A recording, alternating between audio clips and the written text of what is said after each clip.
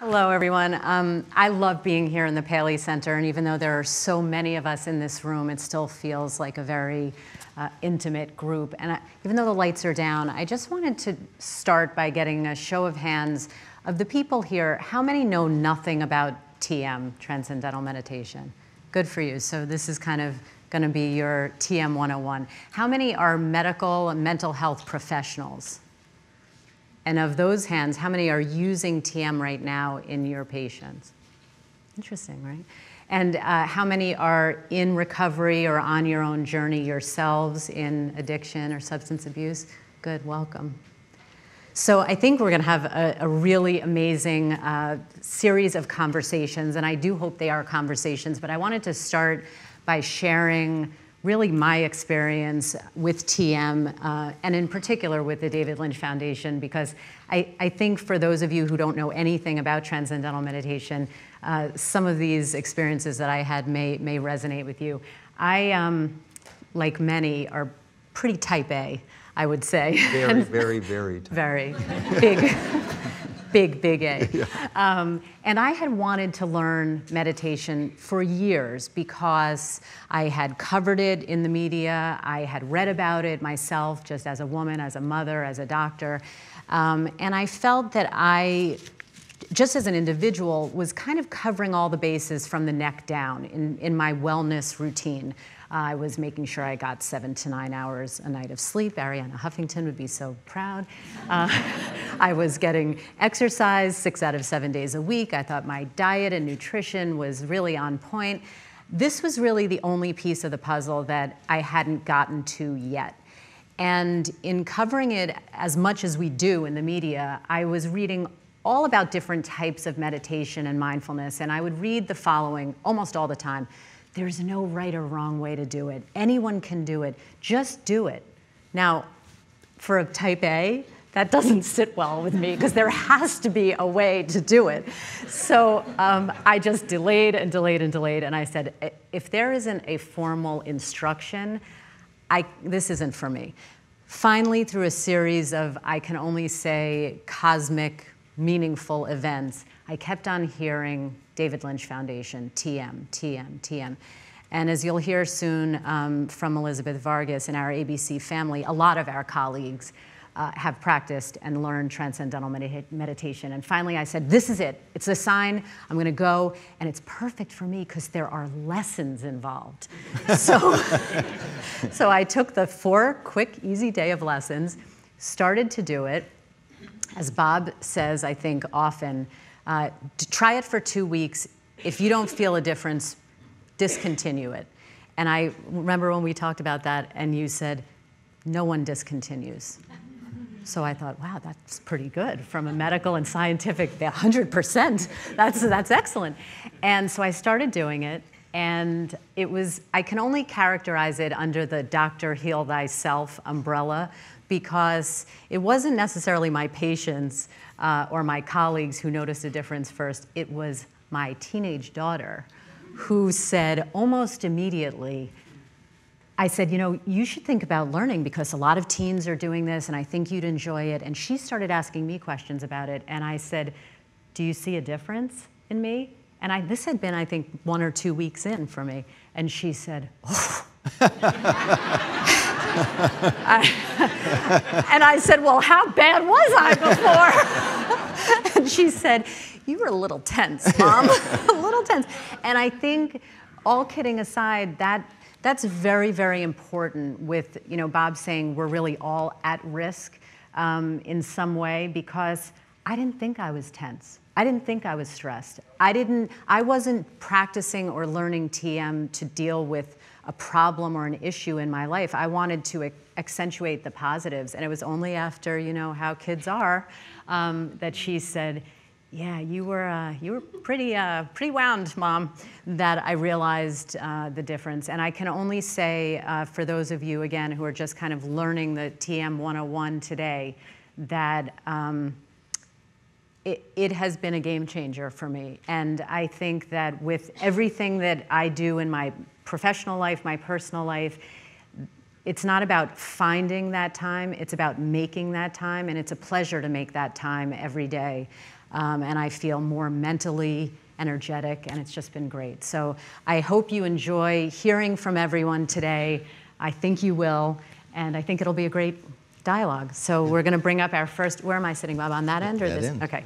So I'm going to introduce you to our first panelist, Elizabeth Vargas. She's an award-winning ABC News anchor. I'm sure many of you know her work.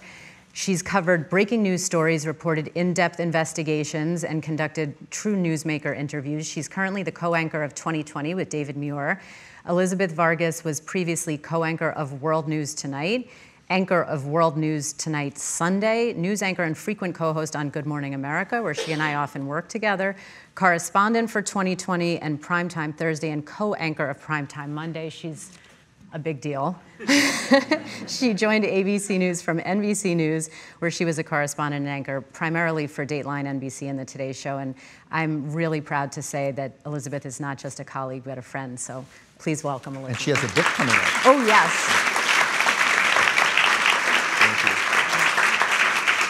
And we channeled each other today. It's the ABC uniform. That's a way too long an intro, by the way. Like, Not long enough. And you have a book coming out. I do. Which is very exciting. Which is on topic. It's called Memoir. It's a memoir called Between Breaths, a memoir of anxiety and addiction. And in it, I talk about meditation and how that is one of my tools in my toolbox that's really helped me with both. I mean. So did you practice TM before, or when did you start? Tell Just us a about year your- ago.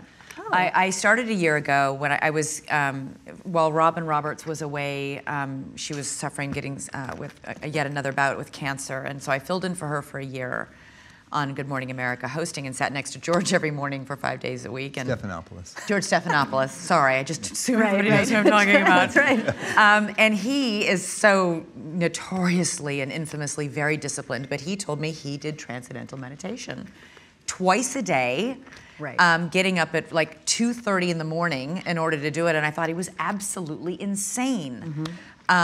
But after I got back from rehab and was hosting the show with him, he encouraged me to try it. So he set me up with Bob, who taught me how to do it. I do not do it all the time, twice a day. I'm going to totally Neither admit. do I.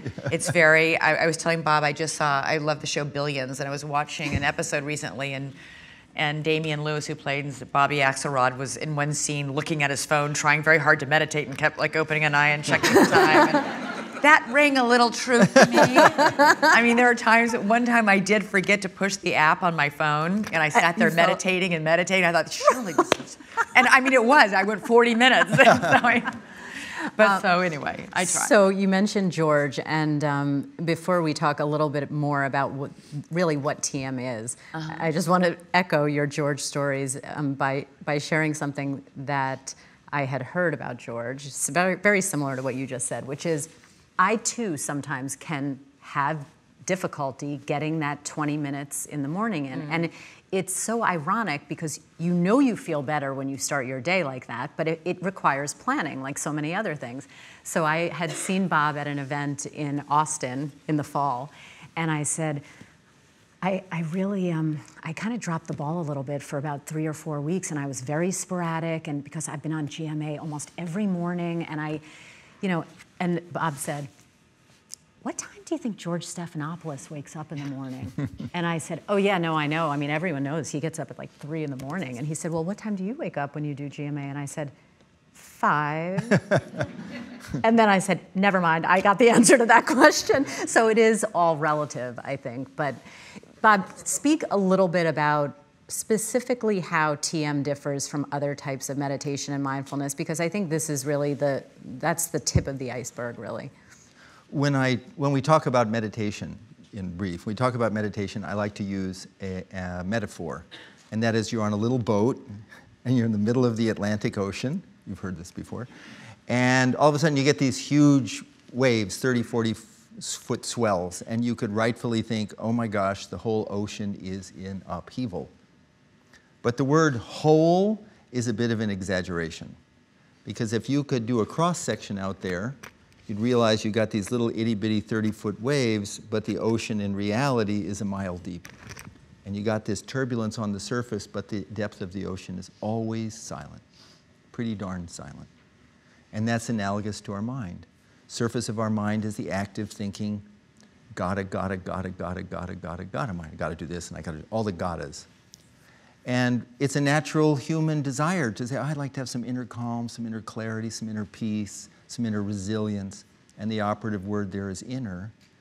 And with transcendental meditation, we hypothesize, because I want to make the point, there's nothing to believe in. The great thing about TM, there's no shtick, there's no belief. You can be 100% skeptical and it works fine. But we hypothesize that every one of us has a level of our mind deep within that is already calm and settled and wide awake. And transcendental meditation is a simple, simple, simple technique that anyone can learn, even me, can learn, that allows your active, agitated thinking mind to settle down to that inner calm, access that inner calm. And when that happens, your body gains a state of rest in many regards deeper than sleep. And just briefly, because we'll hear more from Dr. Rosenthal, cortisol levels, which are a hormone associated with anxiety, cortisol levels drop 30 to 40%, indicating a profound reduction in stress and anxiety. How it differs from other forms of meditation, which was your original question. Bob, you can bring it back, Bob. I knew you would get there. Yeah. There are, according to science, there's 3 basic types of meditation, according to research now. We used to think all meditations were the same. Turns out it's not the case. Brain research and research on cardiovascular effects of different meditations show there's 3 basic types of meditation. One is called focused attention, and that's a concentration form of meditation where we're really trying to clear our mind of thoughts. It's like trying to stop waves on the surface. That's easy. It's like trying to stop thoughts. That's less easy. The second is called open monitoring or mindfulness, and that's an observational tool. It's often taught as part of a treatment regimen for recovery, and that's a wonderful coping tool, and that's, as I said, observational, watching your thoughts, just watching the waves rise and fall, observing your moods and feelings in the environment. And transcendental meditation is not concentration, and it's not observational, it's actually accessing a level of calm deep within everyone. And I like to say to people, because people say to me, well, I do mindfulness and I love mindfulness, and I say, it's not either or. Not like, it's not either or. There are tools in the toolbox and what outcome we want. And I always say add, just add. So you take that in the first thing in the morning, you settle down and access that deep calm, body is freed from stress, you're energized, you're naturally more mindful, and if during the day things get intense, you have a mindfulness tool. I think that clarifies a lot, because when people first start hearing about meditation, it all becomes interchangeable, or so many people think, and there really are these important completely different. It's like saying 3 pills because they are called medicine are all the same. Or exercise, yeah, right. And there's different types. Elizabeth, you've been so open about your struggle and your recovery, which is but one of the many things that I admire about you. But can you share with us how, I know anxiety played a big role in your life, in your career and your professional life, and as well as your personal life, even before you went into rehab. Talk a little bit about that, because it's almost like a preview to your book, but in how TM helped you with the anxiety part of what you were going through. Well, I've been anxious since I can remember. I mean, I think I was born anxious. My earliest memories are infused with anxiety. My dad went to Vietnam when I was 6 years old, and that's when I started having daily, full-blown panic attacks. And oddly enough, I mean, at that point, I was very moved in that video, by the way, of the veteran. That's the one that really got to me, I think, probably because of my personal connection. But at that point, they weren't even helping the vets with PTSD at all. They obviously weren't helping their kids. Right.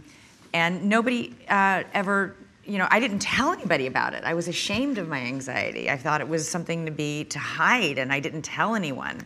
And even though I was having these full-out panic attacks, nobody said, "What's wrong with you?" Which is kind of unbelievable to think about, but it's what happened. But which gave me the message, hide this, it's shameful. It's interesting, though, as I reached adulthood, when I would go talk to a doctor And first of all, doctors don't ask you about anxiety. Right. And it took me years and years and years to screw up the courage to tell somebody I felt anxious. And then once I told a doctor I felt anxious, I was given a prescription.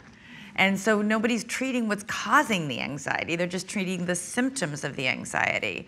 And eventually, you know, in adult life, in the last decade, I turned to alcohol as a way to soothe my anxiety. I'm also in we both are, a high-stress business. My therapist once said to me, for somebody who's got lots of anxiety, you are on live television in front of 8 million people every night. Like, you know, why did you pick something so high-stress? And I don't know the answer to that either. I got a lot more therapy to do. But, you know, when I was in rehab, I did go to rehab, and recovery is something, as people in this room who are in recovery know, it's not something you accomplish and then you're like, ta-da, I'm done. It's a daily effort, much like meditating. Mm-hmm. And mindfulness works temporarily in that moment. Mindfulness, and for me, yoga breathing would work on an airplane when I'm having a panic attack. Mm-hmm. TM works for me on a more global well-being 24/7 level. And I still struggle with, I must be doing this wrong because it's so simple. Like I asked Bob over and over again, okay, I'm missing something. I'm not doing it right. So it really has helped, because for me, anxiety was when everything speeds up. It's so fast. And I want to run as fast as I can away from this feeling. And I'm going to run away to acting out, to alcohol, to anything, to lashing out, to all sorts of unproductive behavior, or just plain sprint away. And transcendental meditation helped me, it's one of many things I use, but helps you sort of unclench in that moment and slow down. Because if you can slow down long enough to think clearly, you can realize and start to not only manage that panic, but understand that what you're so terrified of, what you are sprinting away from, isn't really that terrifying. It's historic, and you can use a lot. It doesn't make it go away. But my anxiety is a lot less than it used to be. And when you were in rehab and seeing, I assume you're ongoing with your team here in New York, they didn't suggest any TM? No. I did, there was a lot of mindfulness meditating. There was a lot of, you know, where you sit, and there's nothing, that's a tool too, but that doesn't last past that moment. I found, this is just my personal experience, I found that mindfulness meditation could help in that moment slow down, but it doesn't, once you're done with your mindfulness, you know, 3 minutes or 5 minutes, I'm right back to where I was. So I did do a day-long meditation retreat when I was in rehab that I loved, and that was what made me realize, oh, I kind of like this. Mm-hmm. This is kind of cool. And we did silent meditations. We did, it was like we couldn't talk for a whole half a day, which for me was epically hard. Walking meditation, which I loved, and I've given this to my senior producer at 2020, who's got a lot on her plate, feeling very anxious and stressed, and I said, you know what, go out for a walk. With each step, say, may I be calm, may I be healthy, may I be happy, may I be peaceful, may I be calm, may I be, you know, just do that. And it's just a way of, like, it's not TM, but it's a way of like, it's an exhale, it's a big exhale. The thing is, the word meditation just means thinking. So you can have walking meditation, which is thinking something when you're walking, and you can have mindfulness meditation, which is observing your thoughts, and you can have concentration meditation, which is concentrating. So these are all fine. Transcendental meditation means to transcend thinking, to go beyond that agitated, to access levels of the mind that are already there, that are deeply calm and settled and wide awake. And I think that's an important point. People say to me, I could never clear my mind of thoughts. You know, anybody ever have that thought? I couldn't quiet my mind. Who can? It's not stopping this, it's accessing this. And that's the difference. And the beautiful thing is when you start, it takes about an hour or so a day over 4 days, and then there's a lifetime follow-up program, which Jennifer and I have followed up with, and Elizabeth and I are now going to follow up with, but just to sort of get you back and just to He harasses me. No. Yeah. Do I? No, not at all. But that analogy, that metaphor of, I'm a scuba diver, and actually that is what happens. When we would dive on rough waters, and you're getting seasick, and I would be the first off the side of the boat, and you go down as quickly as you can, because just 10 feet down, the water is so much calmer. And that really helped me, like, okay, so that's what I'm trying to do consciousness-wise. I want to thank you again and again and again for being so open and really being a role model for people, not just in our profession, but really anyone who's struggling with addiction or substance abuse, because I know it hasn't been easy, but you have handled it with such strength and grace, and I so admire that. And your book is called what? Between breaths. Between breaths. I'm meditating between breaths. So I know that there are a lot of psychiatrists in the room, but as a gynecologist, when I heard the title, at first I thought you said between breasts. And I thought, oh, how nice. Maybe I should change it. I'll probably sell more copies if I call it that. Thank you so much. My pleasure. Good luck. I'll call you back. Thank you.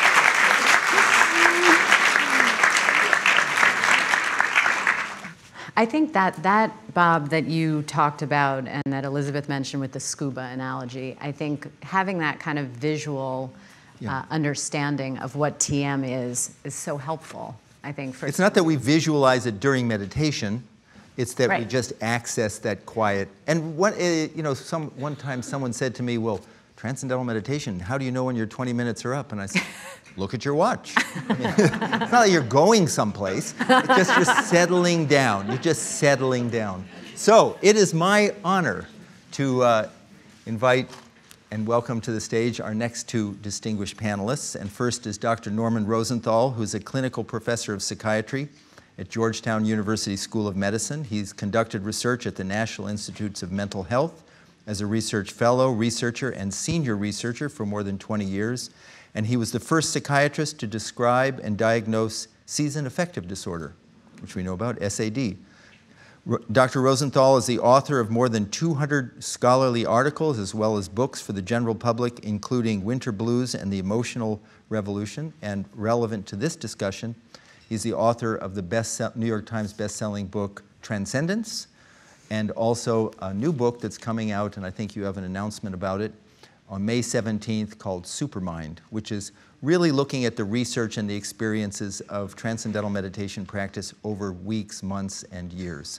So Dr. Norman Rosenthal and your friend.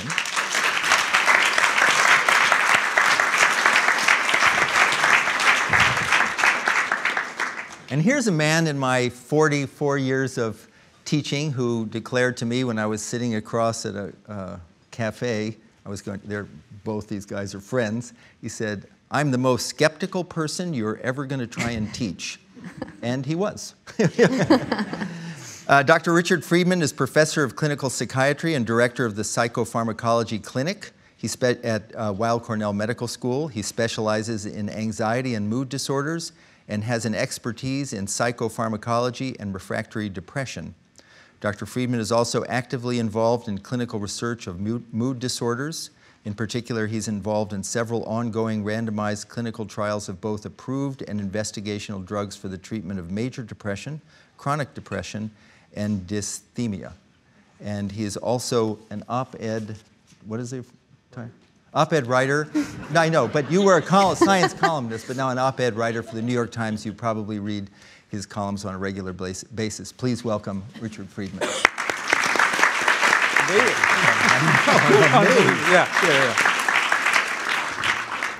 So, gentlemen, this is, I was very, very excited about this part of our program because there are a lot of hardcore scientists and skeptics and physicians in the room, and some of them know nothing about the data or the history regarding TM. So, Norm, start if you can by giving us a little historical perspective, just briefly, on TM in the specialty of psychiatry and how far we've come, really. Yeah, well, interestingly enough, the research in TM really began in the 70s here. And Maharishi, who brought the technique from India into the West and elsewhere in the world, actually was a physicist by training and encouraged research. So one of the reasons I got so excited about the technique was because of really hundreds of controlled studies in many areas, including areas that impact on psychiatry, such as anxiety. There's a terrific meta-analysis done even in the late 80s, showing multiple studies in which TM was superior to other kinds of stress-reducing, relaxing techniques. So I think that we've known for a long time, relevant to this particular subject that we're talking about, even in the mid-90s, there were 19 controlled studies related to drug and alcohol abuse where TM was vastly superior, including some very good controlled studies.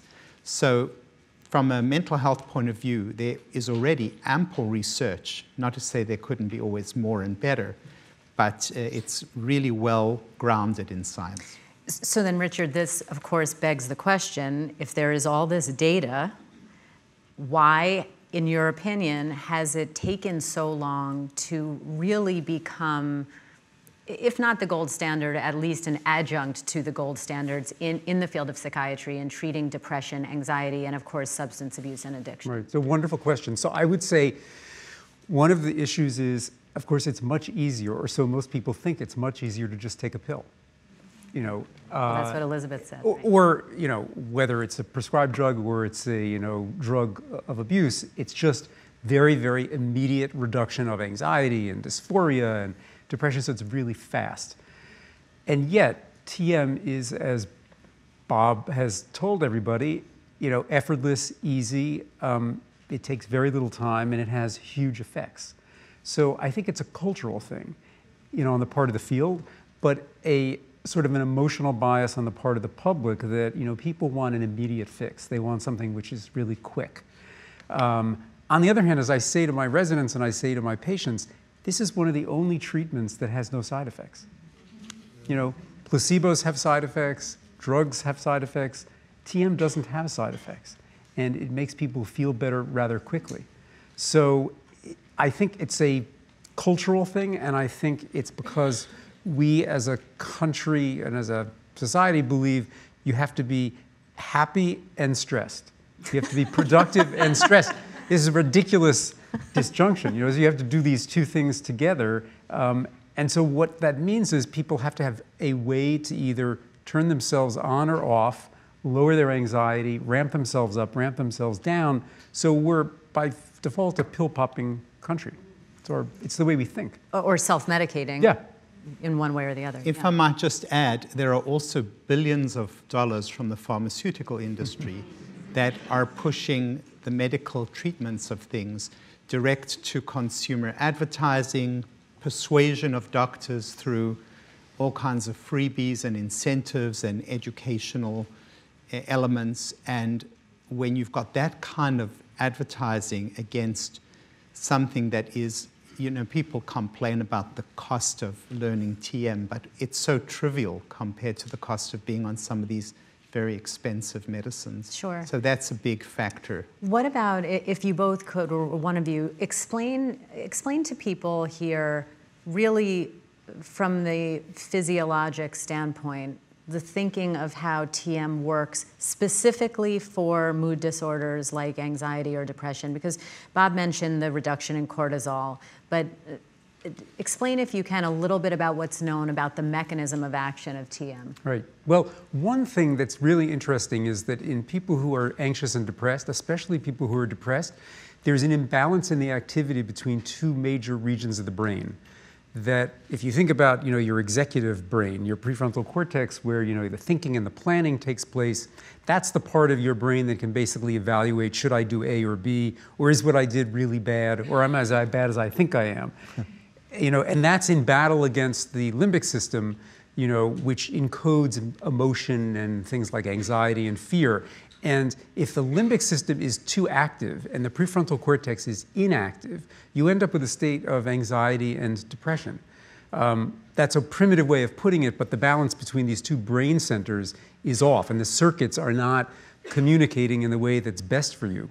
And one of the things that you can do with TM is to lower your level of anxiety. That is, to sort of quiet down the limbic system and actually increase the activity of your prefrontal cortex to basically inhibit these inappropriate worries and anxieties. So you can actually change the balance between these two regions in the circuit.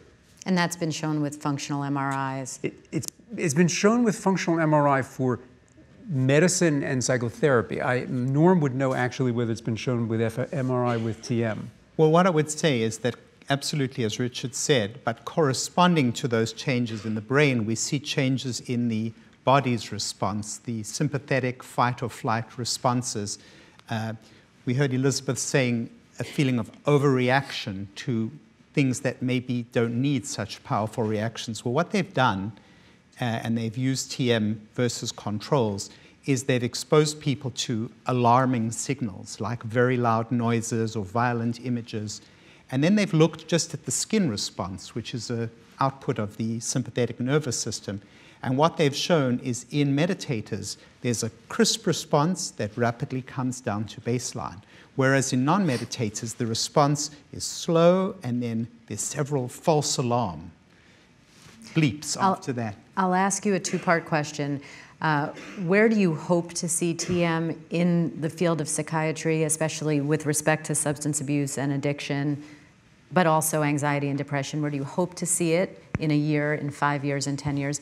And how likely do you think that is? I would like to see insurance reimburse everybody who needs TM. For anxiety disorders, for substance abuse, for alcohol recovery, for recovery from all addictions. That's what I would like to see. How likely it is to happen depends on us. The more we do, such as this wonderful symposium that we have now, the more of this kind of information is disseminated, the sooner that's going to occur. I agree. And Richard, in your experience, when you're working with patients who are either dealing with depression or anxiety or in recovery acutely, and you or someone suggests TM, what has been their response in general? I would say it's extremely positive. I mean, after all, what people really like is getting a tool where you're basically giving them the power to take control of something in their life that's upsetting. If I give you a pill and I make you feel better, when you stop the pill, you lose some of its protective effect over time. And we're always treating these chronic problems with anxiety and depression, let's say. But if I teach you a skill, like a psychotherapy, which is a form of learning, or I teach you TM, where I teach you how to deeply relax and sort of come in contact with that substrata, I've given you a skill that when I'm done, when I just disappear, you've got and you carry with you. And people love this. And, I have to say in my practice, obviously as a gynecologist, I'm dealing with women of all ages, many of whom have any range on the spectrum of anxiety to mild to incapacitating, and certainly depression, as well as substance abuse issues.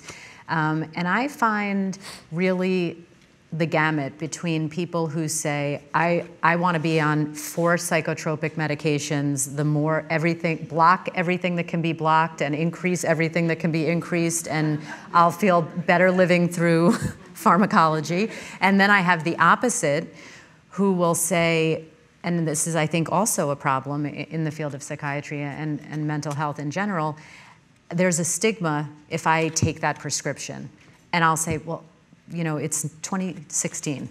If you need a prescription, then you need a prescription, whether that's short-term or long-term. But there's that middle ground, which I think is the majority of people, certainly women, for whom really TM or something that they could take control of themselves could be really kind of the best of both worlds.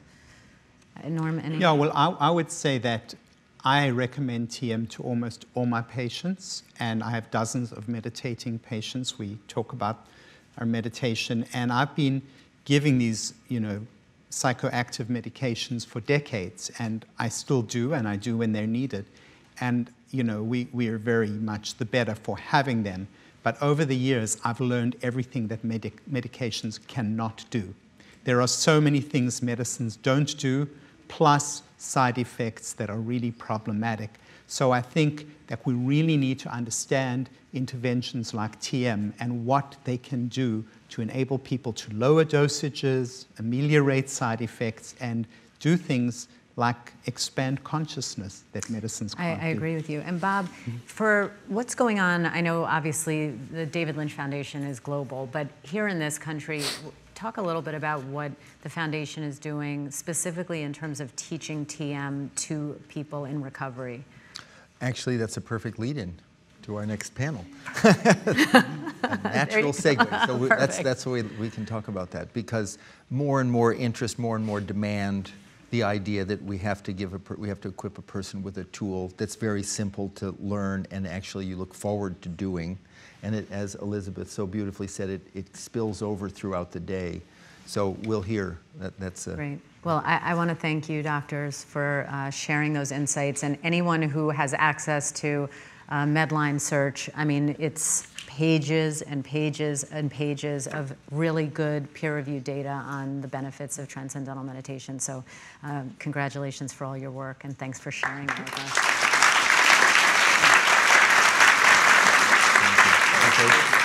Taking a cue, actually, we are going to break this discussion in half. We'll bring everybody on stage, but around 2:04, we're going to be connecting with Russell Brand, live from London. He was unable to come and join us for this, but he was excited to speak to everyone and take our questions. So Bob Miller divides his time between two businesses. He's the chairman of the board for the Freedom Institute. I know many people here in New York City are aware of that, and the president and CEO of Miller Publishing Group. Bob's publishing career comprises his years at Time Inc., where he served as publisher of Sports Illustrated and of Time Magazine, and an executive vice president there between 1974 and 1996, and his current position as the CEO of the Miller Publishing Group, which is focused on niche media businesses. Bob was appointed chairman of the board of the Freedom Institute in 2012. You come on up, Bob.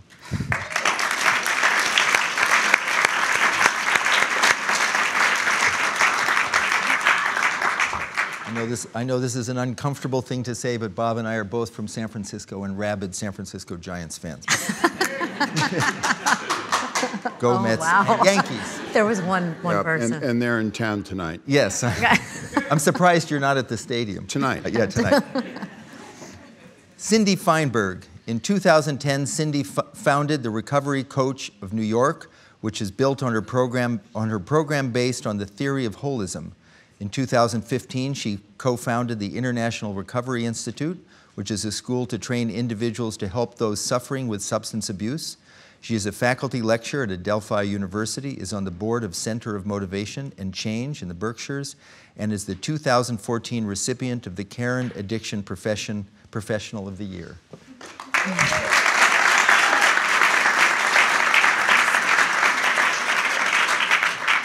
And the next gentleman is actually the reason why we're here. I had meditated with him, and we were talking afterwards, and we both sort of said, you know, we really need to bring this meditation to the field of recovery, and here we are. And Peter G. Dodge is the founder, board chairman, and the president of the Peter G. Dodge Foundation, a philanthropic organization dedicated to helping people live lives free from the effects of alcohol addiction. He's a successful entrepreneur who founded Hanover Research, one of the largest market research firms in the world, and GP Ventures, which provides funding to seed stage enterprises.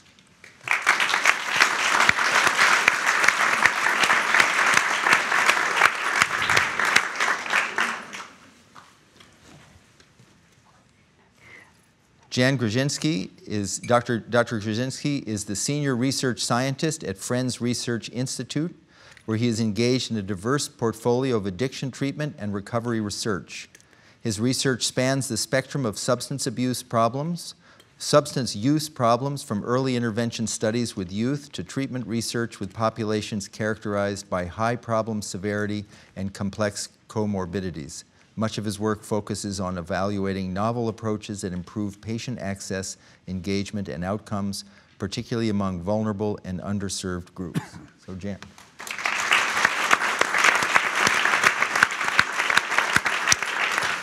Basically, we're going to divide this into two sections. These two wonderful people are going to talk about their experience with transcendental meditation and why they're prescribing it, bringing it to their clients and organization, and then maybe after Russell, then we'll talk about a major study that's underway funded by the Peter G. Dodge Foundation.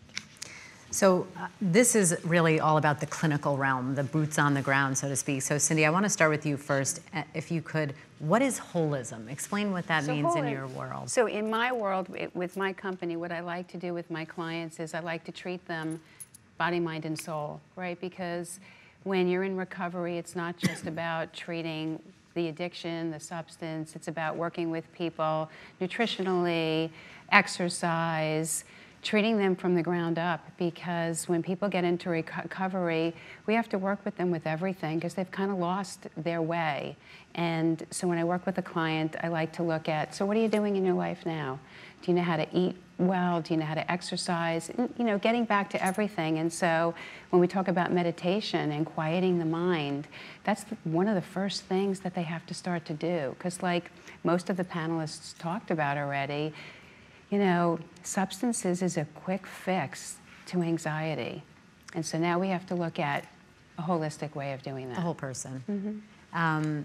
And that's obviously, that's true in clinical medicine, of Sure. course, as well. How did you get interested in TM yourself, personally? So I had a meditation practice years ago, totally different type of meditation. And like, you know, a lot of people, it was working so well, I stopped. And I have that kind of mind, that's that gotta mind. And I wanted to get back to a practice, and my good friend Johnny Podell suggested that I meet Bob Roth. And about a month ago, Bob and I met, and he trained me in TM. So you were a TM virgin until a month ago. I was. I have to bring it back to gynecology. Exactly. Just a little GYN humor. I was. And so how do you feel? Isn't it like Bob said, no one doesn't feel a difference, right? I do feel a difference, and I have to say, it has taken me a little while to get to the twice a day. And like Elizabeth, you know, a little bit of like the looking at the clock. And I met with Bob last week for a little bit of a touch-up, and I said to him, you know, I said, I really now, I put the timer on, I shut the phone, I'm really into it now. Now I do it with intention. And he said, what does that mean? I said, I'm really meditating, and I feel it. Like it's in my bones, I feel it, and it's changed me. That's great. It becomes a priority. Rather than something we just stick in to our day, it becomes we prioritize it. And we talk about this when we're in schools, actually, that we send a message when TM is part of a school day, that we send a message to children that silence and quiet time is as important as memorization, and that you have to have balance. And I think that's what Cindy was experiencing. But Bob, you also, I think, have an incredibly eloquent way of kind of setting the stage for people who are new to TM or not new to TM by saying, you know, no expectations, which I think all of us ironically have echoed the same thing, which is, you know, when you're type A, you might whisper, I really do expect a lot from this, like a lot. And you always say what, Bob? Because I love the big toe analogy. Oh, yeah. Actually, it was Maharishi, who is a physicist, who brought transcendental meditation to the West. And I had taught a reporter to meditate, and the reporter was doing a story, an interview with Maharishi, and the reporter said, well, you know, Maharishi, sometimes my meditation seemed to be more on the surface, and sometimes my meditation seemed to be deeper. Are the deeper ones better? And he said, no, both are good. And the reporter said, how's that possible? And Maharishi said, because even in a shallow dive, we get wet. Which I love. And so it's okay. It's really okay. And people say to me, well, if this thing is so effortless, why does it take 4 days? And I said, we're New Yorkers. We don't do effortless. We have to be reassured that it is that effortless. Exactly. There you go. Yeah. Bob, I want to turn to you. Before we talk about the Freedom Institute, with your media expertise, and I think you're at as high as you can go in the country with your media experience, what's your opinion about the way that the media has covered TM and meditation in general in the last several years, as you've watched it kind of get coverage? Yeah, well, I think there's no question the last couple of years, the media is doing a much better job of reporting the positive impact of meditation in a variety of areas, and but I think too that's, Bob has a lot to do with that, and the David Lynch Foundation. I mean, all of the money and effort that they've put against media and through their programs, and the money that they've spent in bringing TM specifically to high-stress communities, and the results.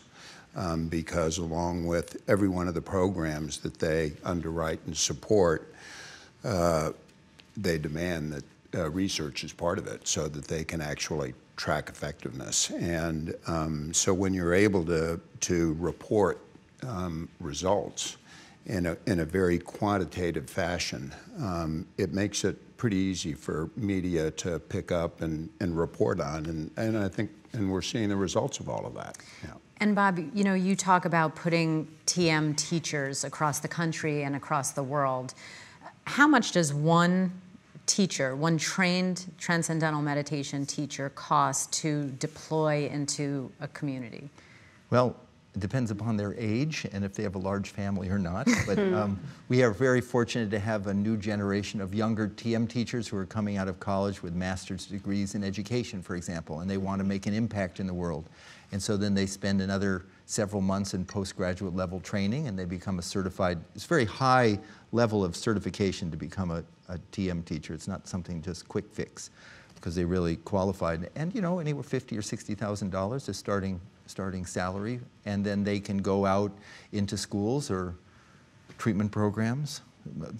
I think right now the only obstacle we have, the demand is so huge, the only obstacle we have is enough trained teachers with that salary to support them so they can raise families. But these two people have done right at the forefront of really bringing meditation to their, that's what you're doing at the Freedom Institute. Yeah, so Bob, tell us a little bit about the Freedom Institute, because I think one of the things that I found so impressive and so necessary is the concept that someone in recovery, someone battling addiction or substance abuse, it's not just that one person. In fact, in medicine, it's never one person. It's their entire circle. And you've really pioneered that, really, it's another form of holism, right, Cindy? That holistic approach of incorporating their whole unit. Well, we try to. We can't do that in every case. Everybody, well, first of all, we're an outpatient facility, so we don't have beds. And, but everybody who ends up in treatment at Freedom Institute is offered a free family session and encouraged to work with our family therapists who are specifically trained in family therapy, systemic work. They're all Ackerman trained, and some of them take advantage of that family therapy and some of them don't. What percentage would you say? Is it half and half about? Or?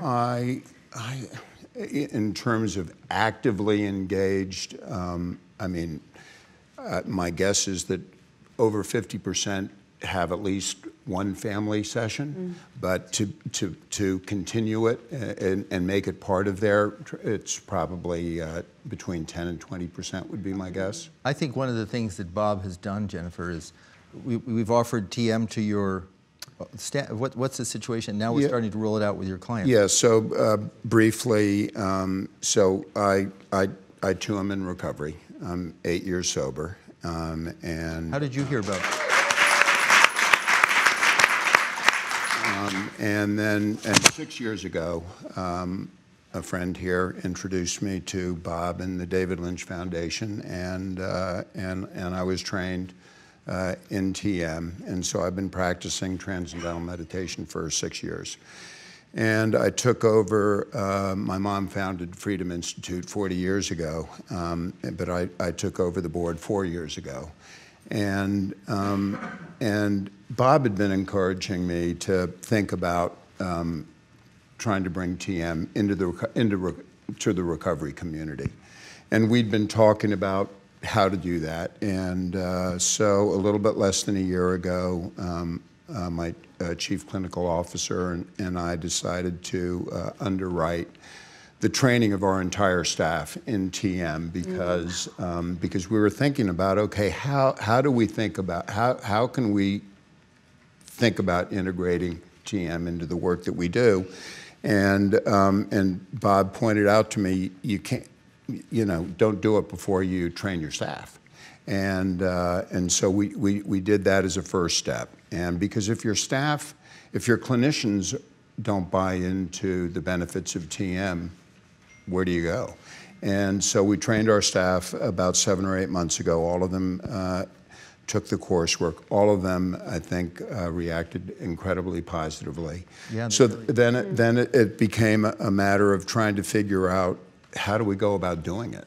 And we just really, in the last couple of months, figured out an approach.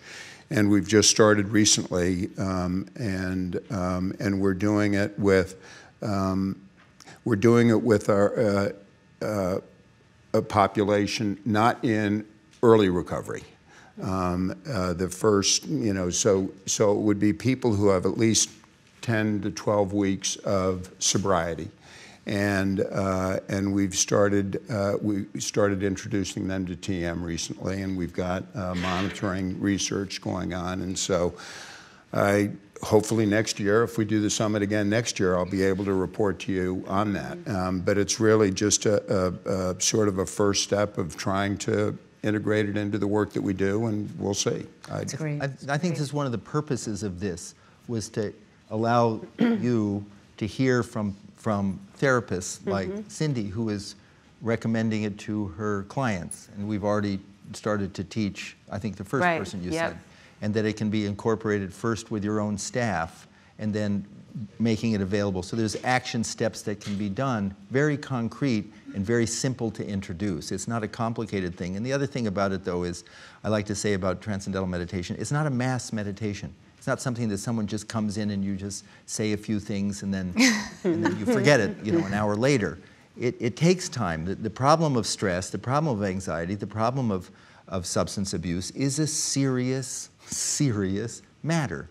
And transcendental meditation is a substantive approach, antidote, tool. And so when we go in, we take our time. We bring in highly qualified teachers, and it has a profound effect. So it's not a quick fix. How are we doing with Mr. Brand? Oh, we are ready. So we'll stay up here. So I don't know if Russell, hi Russell, if you can hear me. That's Russell. Hi Russell. You can see it over there too. Before you talk, I want to say one thing. Russell is a wonderful actor and best-selling author and comedian. It's true. But 7 years ago, I think, someone said to me in New York, they said, Russell Brand wants to talk with you. He's interested in learning transcendental meditation. And they said, I'm not sure if he's serious about this. So I said, I'm a big fan of his. I'd love to meet him. So I went to a hotel in lobby he's trying to remember this story, in New York. And I looked at him right in the eyes. And he said, I'd like to learn transcendental meditation. And I said, how much time do you have? And Russell's eyes filled with tears, and he said, I've been searching for the timeless my whole life. I have as much time as you need to give me. Yeah. And so Russell is a very dear friend and a brother. I love him very much, and very grateful to you, Russell, to be here to answer a few questions and talk a little bit about transcendental meditation. And well, now that I've discovered the time, it's 10 minutes. That's right. So Russell, when you made that call to Bob, share with us whatever you're comfortable sharing about why, how did that evolve, why TM, why not some other form of meditation or mindfulness, and why at that time in your life did you look for something? You're asking me why did I want to learn transcendental meditation? I believe in abstinence-based recovery. I believe in 12-step programs. Now, the 11th step of all those programs is to increase our conscious contact with a higher power of our understanding through prayer and meditation. Prayer is when you communicate with your higher power. Meditation is when you listen to your higher power. What I have long understood, and in fact what I believe I was looking for through my continued excessive and abusive use of substances, was a different plane of consciousness, a different way of feeling. There are sort of like, I suppose, relatively prosaic explanations for that, like trying to escape pain, trying to self-medicate, trying to anaesthetize feelings. But beyond that, I believe that there is a yearning and urge for the transcendent. I think that that's what a lot of people with substance misuse issues are looking for. I know there are a lot of experts in the audience and a lot of experts in that panel. My personal experience of addiction was that it was a kind of yearning, a kind of longing that I myself attempted to address through alcohol and drugs. Now, when I got clean, I was left with the problems that led me to take drugs in the first place. I was left with the pain, the isolation, the sort of sense of loss.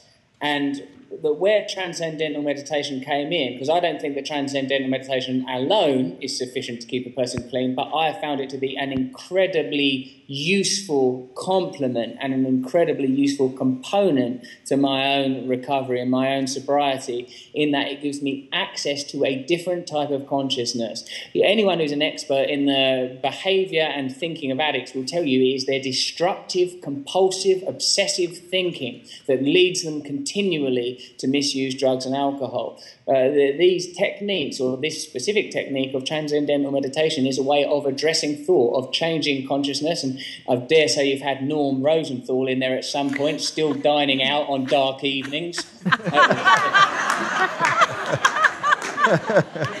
He will tell you that there are palpable, tangible, readable, neurological distinctions that occur in transcendent and meditative states. One of the first things that Bob told me that I liked was that there is awake, there is sleep, there is dreaming, and there is meditation. And I think it is no coincidence that one of the great pioneers of the dream medium, David Lynch, is such an exponent of this technique, because it's a new way of being human.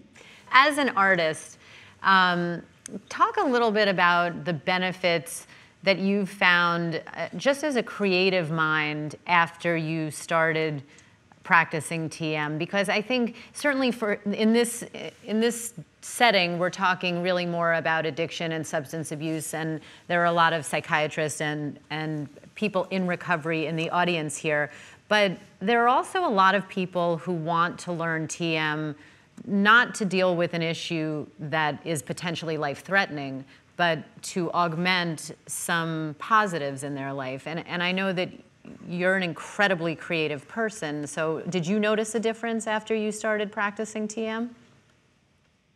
I did, as a matter of fact. I suppose one way of looking at this issue is, why would you be a pedestrian in your own consciousness? Why would you confine yourself to limited neurological pathways in this finite, individuated lifetime? Why would you not experience as much of your own personal consciousness, if there is such a thing as personal consciousness, if there's something, because what I sometimes think you experience is impersonal consciousness, consciousness beyond your own individual consciousness. I think that it has massively affected my creativity. I mean, one of the sort of, it can be somewhat counterproductive, as Bill Hicks once said about marijuana: you can do everything you normally do just as well, you just realise it's not worth the fucking effort. Sometimes with transcendental meditation, there are such, you're exploring the infinite within yourself. The idea of picking up a paintbrush can seem quite tawdry. But certainly it gives you access to different aspects of your mind. Certainly it gives you a different perspective, and perspective is everything. And you have many millions of fans that are quite young and at risk for high-risk behaviors of all sorts, but certainly substance abuse and addiction. Have you thought about, I know you've been very active with the David Lynch Foundation, which is so admirable and so important and impactful, but what's your opinion on that younger population and what they're facing right now and what role something like TM could have? My sense is that as materialism, in a very literal sense, reaches a kind of critical mass, as we seek to externalize pleasure, as we identify continually with external stimuli, we need to counterbalance it with a new and more powerful phenomenon. But interestingly, young people, I think, I don't see them as a kind of less formed entity than adults. A lot of young people that I deal with now seem to really intuitively have a great grasp of the principles of meditation and of the transcendent and of different ways of regarding consciousness. Almost in the same way that they seem to intuitively understand technology. If you see a baby with an iPad, it's almost like they're born knowing how to work them. I think perhaps a similar thing could be said with the transcendent. This generation has come at the right time. They are ready for these techniques. They are ready to receive the world in a different way. They're preparing for a different type of consciousness. They're preparing for a different type of time. You travel all over the world, visit a lot of different cultures. How easy is it on a logistical level for you to get your 2 20-minute sessions in a day? Well, sometimes the one that's later in the day can be a challenge if I get caught up in things, but I always get the first one in, and these days, while I'm spending more time deliberately reflecting and deliberately reconfiguring and giving my spiritual development some time, I am meditating twice a day. And in fact, Bob, I'm doing there's a different course, isn't there? An advanced course. I think I'm doing that in May, where you can learn some more techniques. Great. I'm very much looking forward to levitation, invisibility, the power to fly, if not being able to read their notes. So, I think there's a lot to look forward to. Yeah, I make a place for it in my life because it's, I suppose, it's very easy to live. You're encouraged to, in terms of materialistic pursuits, kind of take care of themselves. The drive for procreation, for example, scarcely needs prodding. But the spiritual, it's nice to have regulation, particularly for people with addiction issues. It's nice to have a structured way of dealing with spiritual matters. For me, I know that twice a day I put aside 20 minutes to not be engaged with what other people think about me, what I think about other people, what I want, what I fear, but to access, I heard a wonderful quote, what is that? Consciousness is not just one more phenomena. Consciousness is the seat of all phenomena. And the idea that we have access to that ourselves, that we spend our time is inveigled by mundanity, tangled in tedium, and just a few incantations of a mantra away, you have access to the limitless. And it doesn't matter who you are, a completely non-discriminate force, something that is your birthright. Your own consciousness is your birthright. Yes, it's very important for people with addiction issues and possibly other mental health issues. I'm sure I'm at least dual diagnosed. But for our species, for young people, for old people, for people that are suffering, for people that don't want to suffer, for people that want the world to change, for people that believe that the world can change, this technique is a significant tool. Thank you, Russell.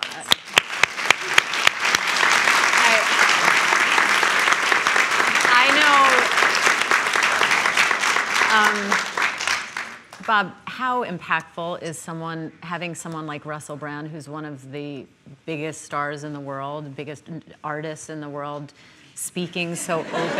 Yes.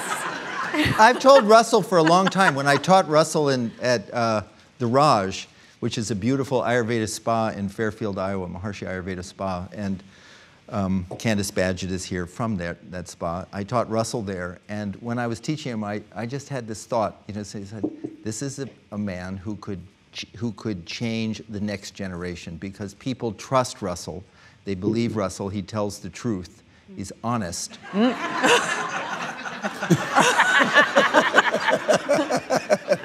I thought... Oh, my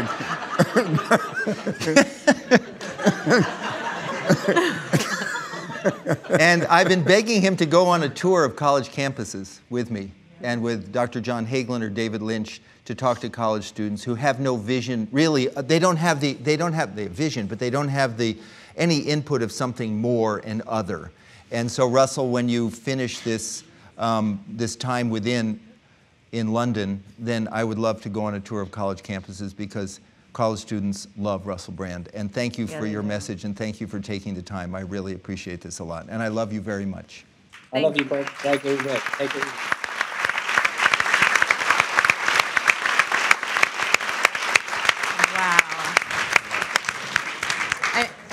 I will say, and I'm sitting next to a media guru here, my first job in television was courtesy of Roger Ailes, who is legendary for saying sometimes the messenger is as important as the message. Yeah. And that is a perfect example. Someone like Russell Brand, who has the cool currency to speak to an entire generation in a way that is relatable and actionable and impactful, is incredibly important. He was a heroin addict at 14 and a half. And he's been now clean. He's been meditating 7 years. He's been clean for 12 years. But he said the 5 years before he started meditating was a real struggle.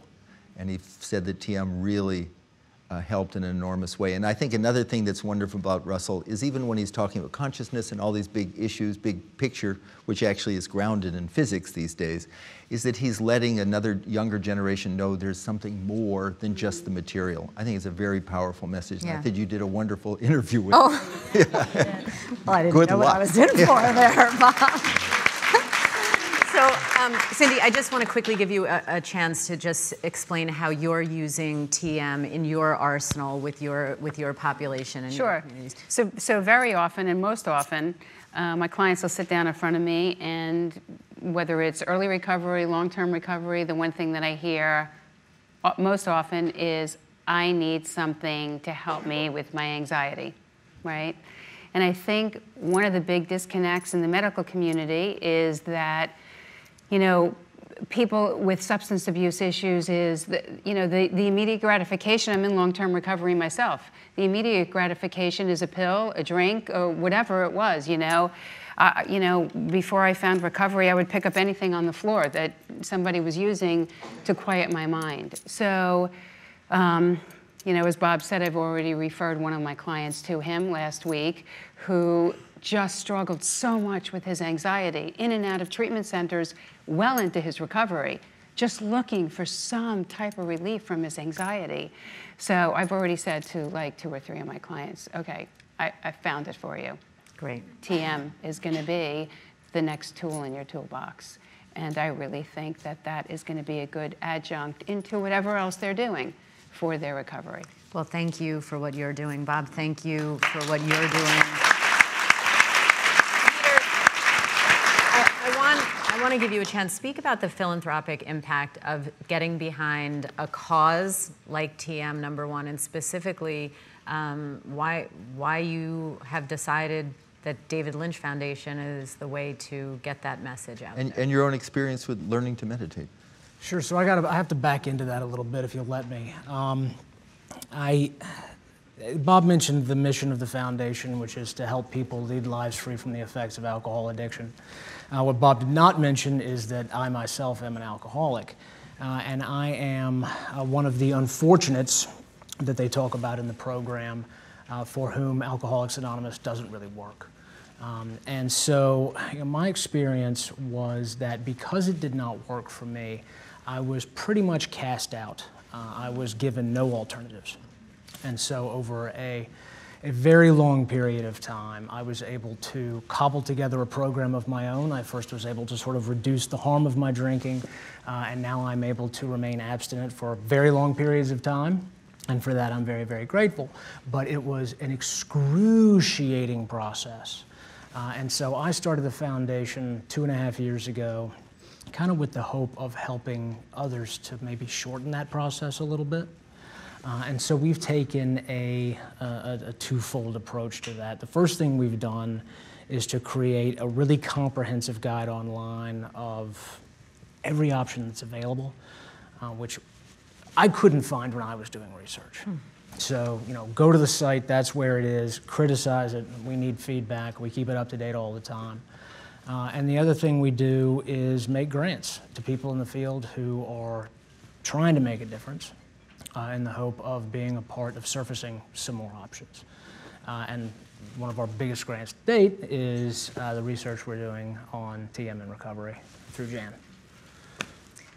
Thank you for sharing that. And I think that it is important, especially with the audience that we have here, which has, I think, a complete mixture of both experts and people on the same journey as you are, to hear that as recently as 2.5, 3 years ago, you couldn't find, in this information age, a menu of all of the options or tools that you could use, I think is shocking. Yeah. How has TM helped you? So I learned TM 2 years ago, and I would say that across the last 24 months, my brain has been completely rewired.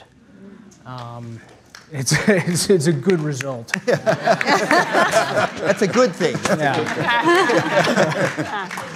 So I probably don't have to tell anybody here that the elimination of stress, of anxiety, of this massive internal tension with which I seemed to have been born is enormously beneficial when you're trying to avoid your drug of choice. So that's what it's done for me. Good for you. Jan, talk about the research that you're involved with right now, that you're leading. What's exciting you the most in this field? So we're leading a study with the generous support of the Dodge Foundation. Let me talk a little bit about what that study is and kind of what excites me most about TM in the addictions field. Addiction is a chronic relapsing brain disease, and one of the biggest challenges we face in the field that any clinician will tell you is that people tend to do really well when they're engaged in treatment. The problem sets in when after treatment we have very high rates of premature disengagement and very high rates of post-treatment relapse. Depending on which epidemiological survey you look at, we have 22 to 24 million Americans who meet diagnostic thresholds for substance use disorder. 17 million of those are for alcohol. At the same time, we're coming out of a opioid epidemic in this country, the scope and severity of which is just completely unprecedented, and it's ravaging communities. So, there's a great need for expanding access to treatment and a great need for making sure that we can extend and enhance the benefits of treatment that we see once people are engaged. So where I see kind of the greatest potential of TM is in interrupting that post-treatment relapse process, because we know that stress and craving play such a huge and outsized role in that whole cycle. So the study that we're doing is in an inpatient alcohol use disorder treatment facility in Rockville, Maryland. It has the highest throughput of primary alcohol use disorder patients coming through the facility in the state of Maryland.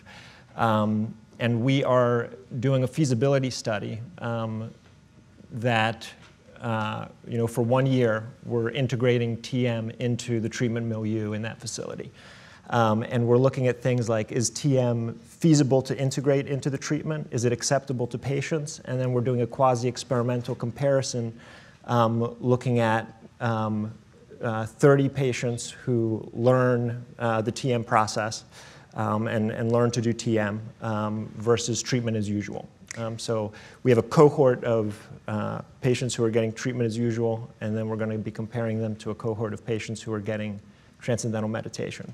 You mentioned the opioid epidemic in this country, which has been in the news in the last week, most recently connected potentially with the untimely death of Prince, as most people have heard. There's another epidemic in the country that I was wondering if you could speak to a little bit, the obesity epidemic. And since there is some good data now that there are some cases of refractory obesity that fall into an addictive pathway, especially with the dopamine reward center in the brain, where you think, if at all, TM could have an application in compulsive eating disorders, obesity, with a central origin.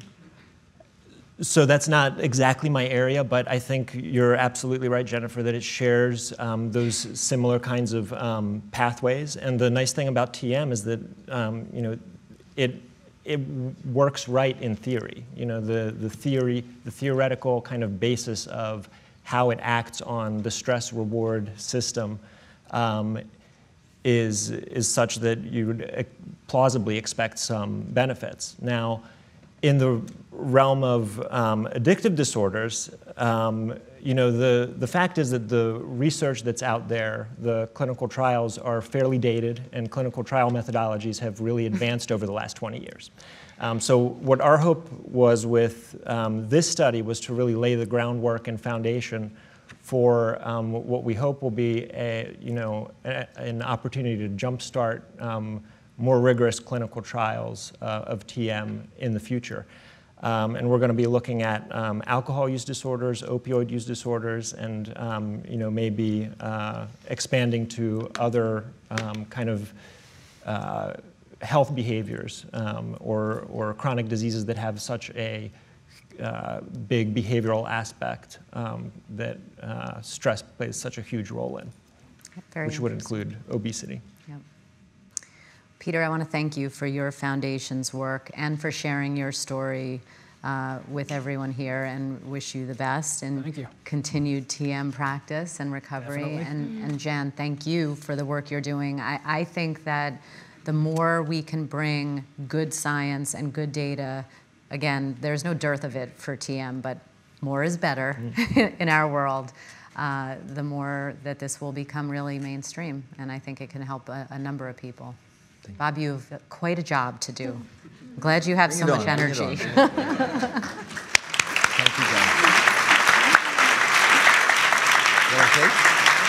John. Nice meeting you. You're going to go to the game tonight? Good luck. So, final panel are three very good friends who I realized all of them taught to meditate. Johnny Podell, Matt Butler, and the wonderful Ruby Warrington. Ruby was just featured on The Doctors. Well, I'll say it in a moment. Just, why don't you guys come on up? Come on up. They're all had issues with addiction and have found the practice of transcendental meditation to be very valuable. And I'm going to let you let them introduce themselves. Okay, perfect. This is the great Johnny Sir, Podell. we'll start with you. This is the great Johnny Podell. Hi, everybody. My name's Russell Brand. By the way, I just want to say something. Could you imagine what he was like before he started meditating? No. Can you imagine? Yeah. The greatest testament to TM. The greatest testament. Anyway, I've been in recovery for 4 years. The amazing part, I had a lifetime struggle with substances, and I've had periods of recovery.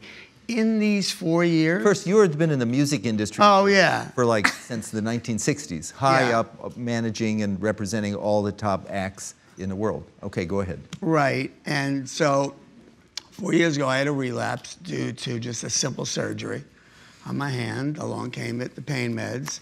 I knew it was a slippery slope. I did everything I could to avoid it, but I slid on my ass and wound up taking 200 to 300 pain pills a week. And it was a nightmare, and worse than 30 years ago when I bottomed out on cocaine and heroin, what it did to me. And anyway, I was fortunate enough, my children lovingly intervened, as children do, and off I went to rehab. And on the third day, it's a place called Silver Hill Hospital in New Canaan, Loved that place, and I'm very active. And on the third day, a volunteer came in. Right while the Yankee game was on, he goes, "Hi, everybody. My name is Al, and I volunteer, and I'd like to teach you meditation." I'm going, Derek Jeter's at bat. Derek Jeter's at bat. Anyway, he taught it for 3 days, and the sky opened up. It would be, imagine if all of a sudden this roof opened up. That's what it did for me. And off I went on a spiritual journey when I got out, because I had also received the message there from my lifetime idol, Muhammad Ali, that service to others is our rent for being on the planet. And that said a lot. I wound up turning my back, not turning my back, but losing interest in my music career, and was only interested in spiritual matters. And shortly thereafter I came out, I was introduced to Bob Roth on this little spiritual journey. You know, you keep going, you meet this one, you meet that one. My whole language changed, you know. I thought a chakra was something sexual. I didn't even know, really, but whatever. Whatever. There is a piece of that, but I'll explain later. That's our 4th gynecologist. Oh, right, Perfect. right. I loved Elizabeth's book, Between the Breasts. I love that one. I love that one. I'm going to be the first one to buy that. Anyway, I think I'm going to call my memoir. There you go. The Breasts. Spent a lot of time there. Sorry. I'm getting like Russell. I can't focus. Anyway, I was introduced to Bob Roth by my friend Natani, and he taught me TM. I've had an amazing experience. I never miss it.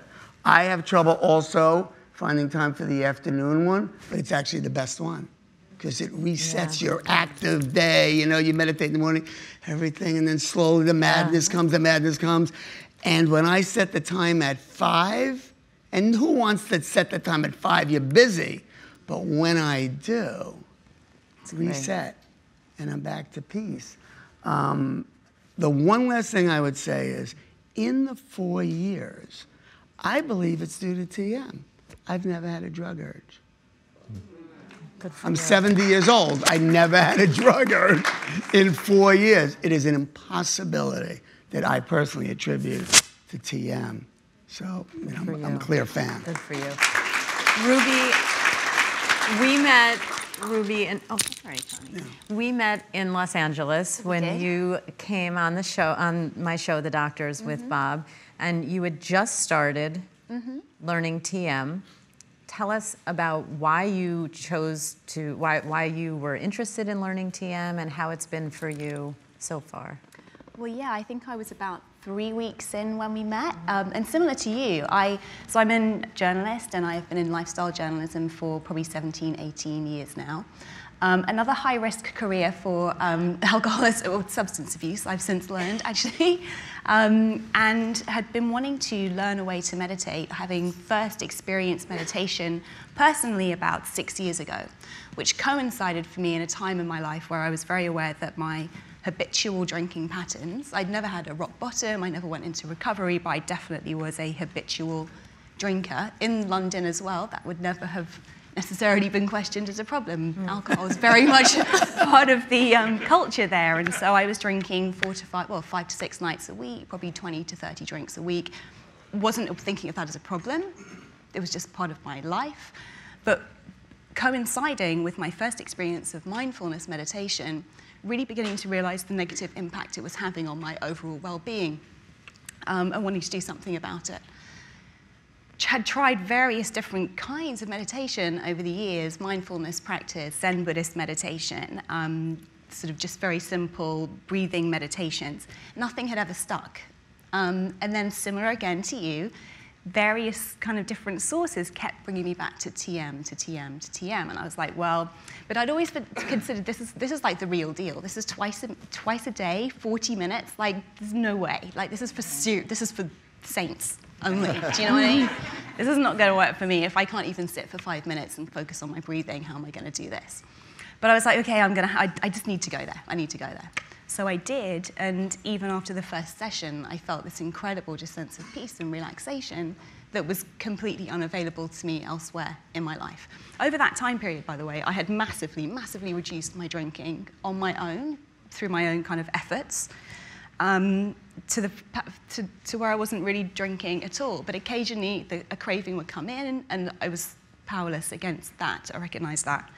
But similarly, since beginning the transcendental meditation, the craving has just completely gone. It's almost like the final piece in the puzzle for me in terms of that, my own struggle with alcohol, yeah. And I'd like to just say here, it's not miraculous, it's not all this stuff. You know, people, I remember when I first heard about TM and I heard all this stuff, I thought, it just sounds, you know, it's like too good to be true, or what, you know, Kool-Aid they've taken. It's a mechanism. That's the point I want to make. This is a mechanism that we're all hardwired for. This isn't a philosophy. This is just accessing a mechanism to take profound rest at will and to access that level of the mind or consciousness which we all have. And the ability to access it is not a learned, after 2 months you finally get a hold of it. It's immediate. It's just like a catalyst. So when you hear this, it's not like, well, this is better than that because I believe it. It's a physiological transformation. It's a change in the way your respiratory system functions, your digestive system functions, your cardiovascular system functions, your nervous system functions. Very real. And to that point, Bob, you know, with some of my patients that I have suggested that they start TM, and I will often say, I'm going to write you a prescription, and they go, what? And I write, a new drug. TM, BID, 20 minutes, you know, and they look at it and they go, what is this? What, is this new? Is this a new medication? And I say, no, you have to go and learn to do it and then do it twice a day. And I want your next big frontier to be actually in perimenopause and menopause, because every single patient that I have suggested TM to with sleep difficulties and insomnia, which is another epidemic in this country, every single one of them has had an improvement in their sleep. So I think that that's, you know, just speaks to, again, there is a mechanism there. And every single one of them absolutely loves Jennifer Ashton as the teacher. No, they do.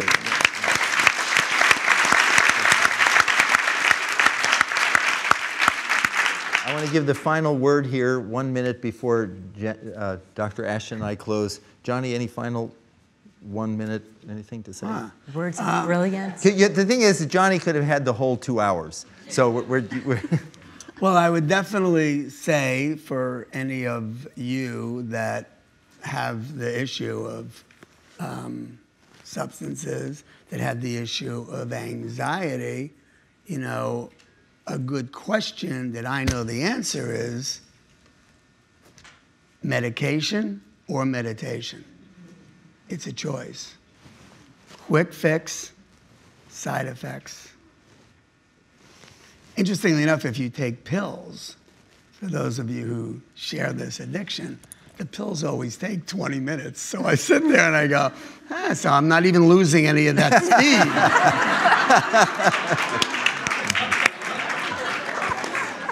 Thank you, Johnny. Johnny, thank you. Ruby, thank you. Matt, thank you so much. What a pleasure to meet you. You are so happy to meditate. You know, Bob, I thought you outdid yourself, first of all, you and your staff, and I want to thank the staff from David Lynch Foundation. Are the staff here? Could they stand for a second? They're all working. They're working.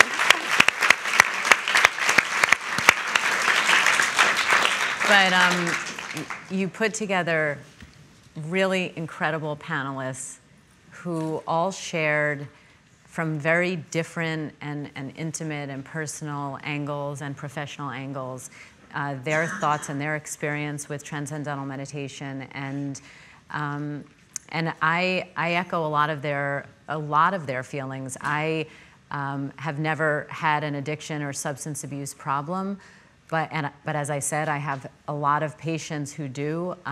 Most notably, I saw a patient recently who, while driving impaired, struck and killed a young woman.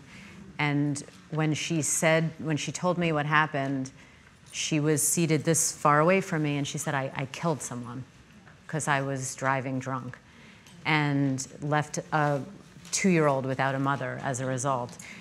And so I know a lot of people in this audience are really in the trenches on one way or another in a variety of ways dealing with this population. But I know as an individual and as a doctor that the benefits of TM and the accessibility and the ease, I keep going back to that truly holistic wellness practice, which whether you're using it as a therapeutic modality to treat an issue that could be life-threatening, or whether you're doing it to augment or complete your wellness routine, I don't think it's an option anymore in this day and age. It's not a luxury, and it's not a matter of how am I going to find the time. Again, just think of that great George Stephanopoulos. If he can find the time at 2:30 in the morning, all of us in this room can find the time. And I just look forward to seeing the impact of TM more and more on children. I'm particularly interested in athletes and the mind-body connection. I know that transcendental meditation is being used in sports psychology and athletes, at-risk population, women, children, veterans, substance abuse, addiction, recovery. I think the list goes on and on. Cardiovascular well-being, stress reduction. I just encourage everyone here, if you're still a TM virgin, it's the last time. I would really. Lucky she wasn't a podiatrist. Oh my God! Could you imagine? Where would we go with that one? I just think that the foundation, and you have done amazing work, and I just want to end by saying, you're an incredibly modest person, but as anyone who's read the program, if they don't know of your name before coming into this room, you are the preeminent transcendental meditation teacher in this country, if not in the world. But you are always quick to say, it's not just they have to learn from you. Any certified licensed transcendental meditation teacher will get you the same results. And I thank you for everything you've done. You're an incredible spokesperson for this.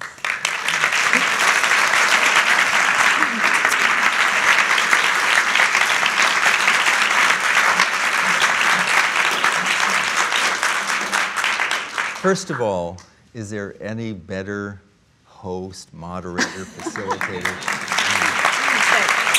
Thank you. Jesse and I were waiting. We were getting messages because Jen was stuck in traffic on the West Side Highway, and then you ran? Yeah, in the heels. Ran the heels to get here, and just walked right up on stage. I'm up here opening and just sort of jabbering away. You just came up just smooth and just so. That's because I did my 20 minutes in the car in traffic. 2 hours in the car, yeah.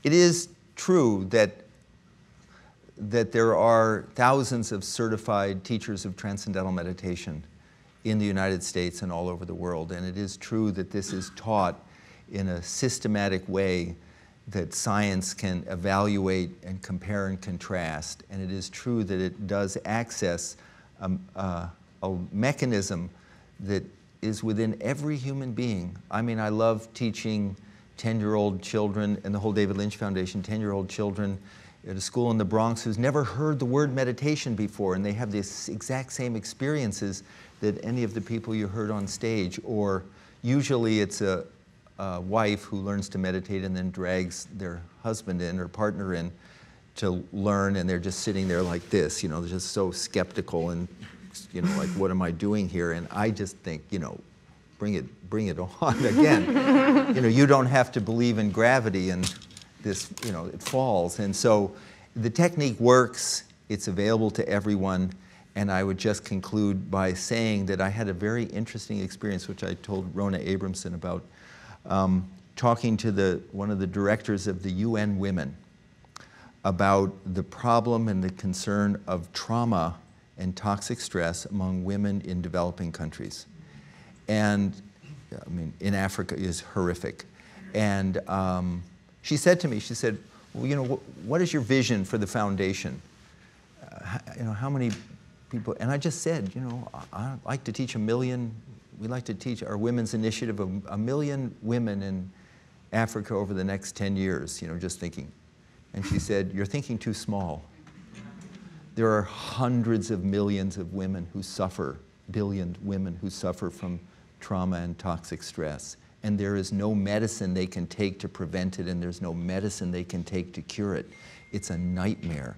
She said, you need to think much bigger. Come to me when you have a plan to teach 100 million people, women, to meditate. So usually people don't tell me that I think too small. No. So I came back to the office. This is actually coming somewhere, this story. I came back to the office, and I started telling some people in the office, and you know, they said 100 million, it's pretty big. So 2 weeks later, I had taught Elon Musk to meditate, you know, Tesla and SpaceX. Now, there's a guy who thinks big. And so I taught him to meditate, and he said, so what's the plan for the David Lynch Foundation? And I said, I'll go with this. I said, we'd like to teach 100 million people to meditate. Because if you think about it, to teach a person to meditate, we don't have to build buildings. We don't, not a pill. It's not a technology. It's just whispering. This, training the teachers to whisper this information to that, to this person. That's it. So I said, I'd like to teach 100 million people to meditate, you know, in the next 10 years. And he said, I don't know if you know SpaceX. So I said, well, you know, like, what's your... He said on this planet. Yeah, no. What about the other? So I said, you know, well, okay, Elon, you know, what's your plan? He said, I want to colonize Mars. And I thought, and he was serious. He also said, great thing of Elon, he said he wants to die on Mars, but not on impact. So he's a guy who loves TM. He loves his meditation. And I thought, we have something that's a missing element here. Everything that people are doing is, you know, if it's with genuineness, it's good. We need to continue. This is not an either or, but this is something that's missing. And that missing element is to access that field of consciousness, that silence which exists within everyone, and reset and rebalance. And so thank you all very, very much for coming.